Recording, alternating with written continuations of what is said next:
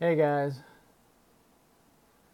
I'm just making this video. Forgive the quality, it's going to be crappy quality. I'm just doing it on my phone and I'm just kind of mad at this whole Anki situation. Um, it's July 2019 and I've been looking around trying to decide what flashcard thing I'm going to use, and I decide to use Anki and do a search and come up with this site, and I download it here, and it's the proper download,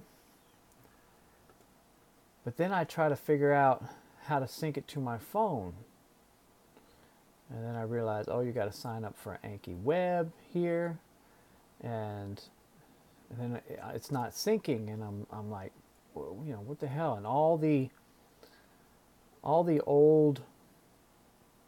tutorials on YouTube are all like outdated. So basically, you don't want to go to this site. This site here with this logo here, you don't want to go to that. This is their site. Okay? It's ankiapp.com. And so this is their main site, and it's actually much easier now. Now, if you're going to Android, this is what the logo looks like. Okay, Anki App Flashcards, not this.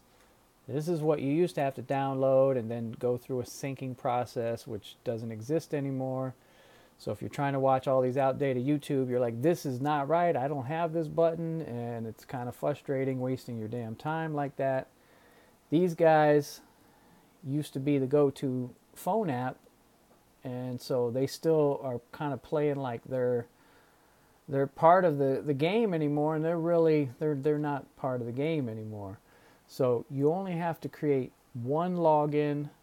So this is for the Android, and then if you go to Apple Store, again, just look for that Anki App Flashcards, Anki App Flashcards in iTunes or the Google Play Store. So from this site, then you go to the Anki App Web. It's not Anki Web like this says, it's Anki App Web, and you go from this site and you can log in using the same password, and all your stuff gets synced automatically. It's actually much smoother now. So just don't fall for going with this brand here, and if you're going with your phone, do not go with that. With the star, go with this double A. I guess it looks like a double A. Maybe it's Anki App Flashcards. So, all right. I hope this helps and prevents you from having to go through almost 2 hours of trying to find what the hell's going on with this app and why it won't sync to my phone. Why I have to sign up for two different web situations and then a different phone. It's all under one umbrella now, and which makes it a lot easier. It looks like it was a pain in the ass before. So anyway, good luck with that. I'm looking forward to using the flashcards.